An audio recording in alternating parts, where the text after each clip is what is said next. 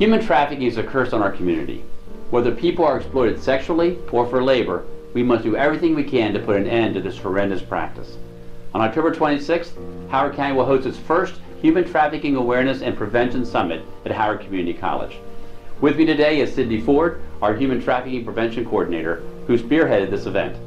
Sydney, I know that survivors of human trafficking are working with the community and leading the way toward greater awareness and prevention.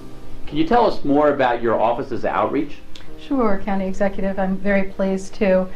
First of all, what we're trying to do is prioritize in terms of who we reach out to, what organizations we reach out to, and how the council moves forward to make sure that organizations where young families are served are a priority, where education of the entire council is a priority, because a lot of people just don't have the message about what human trafficking is, unfortunately, but they are as time moves forward. Yeah. I was actually at an event not too long ago and someone came out and said, you're doing a lot, we're finding out, but we didn't know about it. Yes. We need to have more public awareness, and it's exactly what Symposium is going to do, right? Exactly. That was great, that was great. So what are some of the ways you and your partners identify and support those who are at risk, those families? Yes, a lot of people don't know that families at risk for child abuse and child maltreatment often are families that have kids who are so distressed they run away from home.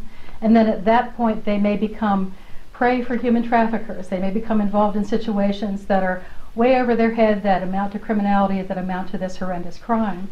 And so we want to make sure that families that are stressed have the support that they need in order to make sure that kids can really grow up in healthy situations. Okay, so I appreciate you doing that. What do you hope those who attend the summit will get out of it? I hope that really the community at large will be much more informed about what human trafficking is, and also be aware of signs of distress within the local community, so that people can identify families at risk, kids at risk, and make sure that there's an intervention for them before it's too late. Well, that's super important. I really appreciate you doing that because, like I said, people in the community, when I start talking about all the things that you've been doing and the department has been doing, they had no idea. Exactly. And this is going to be really big, so thank you so much for coordinating that. Thank you. I'd like to introduce Wendy Schoonmaker, a survivor of human trafficking and longtime advocate for victims of human trafficking. Thank you so much for chatting with us. What helped you move from victim to survivor to advocate? Opportunity, but initially hope that there was something better, that there was a possibility for a better life, that I could recover and live a normal life. And then having the support that I needed in place, the tools that I needed, whether it be through University of Maryland's Human Trafficking Prevention Project or organizations like the Council and Howard County government, HopeWorks, having the supports in place that I needed to do the work internally, but also to find my power so that I could say, I don't want this to happen to somebody else. No. Thank you for your courage. Thank you for being willing to speak out. What advice would you give someone who's still caught up in human trafficking?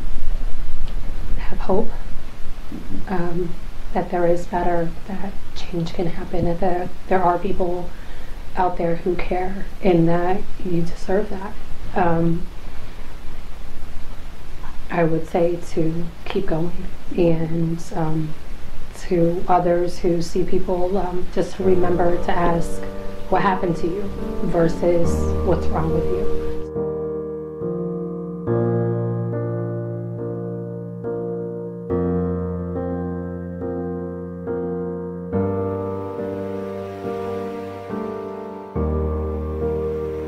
We're now at the offices of HopeWorks in our nonprofit collaborative, and I'm joined by Brittany Eltringham. Brittany works with survivors of human trafficking, intimate partner violence, and sexual assault as they recover from trauma. What do Howard County residents need to understand about human trafficking, Brittany? I think Howard County residents need to understand that it is happening. There's still a lot of questions from the general public that, oh, that happens here. And I think people need to understand that it's something that hides in plain sight, and that there's different forms that it can take. So there's a heavy emphasis often on sex trafficking, but there also needs to be a conversation about labor trafficking as well. And I think it would also be really helpful, especially now that HopeWorks has integrated trafficking services into the intimate partner violence work that we do and sexual violence work that we do, that human trafficking can intersect with other kinds of violence, including domestic violence. And some of the people who might be trafficking or acting as pimps, it can be family members, it can be parents, it can be intimate partners and employers. Gosh. Yeah. Now, you're the residential director here at HopeWorks. Are you seeing an increase in the victims of human trafficking and what's going on in our community? I think ever since we've been able to bring in a dedicated anti-trafficking coordinator, and now we're kind of in the second iteration of that funding and expanding that position and our presence in the community, we are definitely seeing an increase. A lot of our clients at HopeWorks, they don't always come to us through the residential department. Sometimes they come in through advocacy or seeing a clinician, but the most folks are coming in through the residential department, and that's when we're getting calls from the human trafficking division of the Howard County Police Department letting us know that they've got someone and she's got nowhere to go. Wow. Now, what kind of needs do they have when you are dealing with victims? I would say housing is a really, really big need. Housing, very often substance abuse treatment, support with benefits. Very often they don't have IDs or identifying documents that they would need in order to access benefits and other services.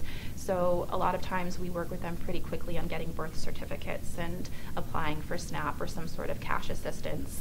And I think a big need is the mental health and trauma support, but not everyone is ready to start that at the beginning. So understanding that the healing journey is, it's not straight from point A to point B. How can Howard County be of better assistance or greater assistance for those who are victims of human trafficking? What can we do? I think the most important thing is understanding that this issue is not outside of yourself, understanding that it's not limited to law enforcement, it's not limited to government initiative or crisis services like HopeWorks. Everyone has a role to play in illuminating that human trafficking is an issue and then learning about the issue. I think that's what is most important to me, is that people really understand human trafficking is connected to all forms of gender-based violence, and it's really connected to patriarchy and sexism and the fact that power and control is the unifying theme when you look at gender-based violence. And in the case of human trafficking, power is obtained through the acquisition of wealth, and that wealth is acquired through the objectification and commodification of human bodies. And so learning about that and taking responsibility for learning what the issue is, learning what the myths and stigmas are, and using that to inform your everyday action. Well, thank you for educating me, and thank you for being a leader in our community on this terrible, terrible crime. And I'm really hopeful that the summit on October 26th will be an opportunity for more people to learn how they can be involved, and we can have more community input. I'm glad it's happening. Thank you so much. Thanks. I want to thank Sydney, Wendy, and Brittany for talking about their roles in the fight against human trafficking. Since taking office, we've launched a number of strategic initiatives, and together are providing more staffing, resources, and tools to battle the problem. We'll continue to work on multiple fronts to spread awareness, increase prevention, and prosecute those who commit this crime. I'm excited about the upcoming Human Trafficking Awareness and Prevention Summit and the information and ideas that will come from it. Finally, I encourage you to join our efforts by reporting any suspicious activity to the Howard County Police Department. Working together, we will eliminate human trafficking in our community. Thank you.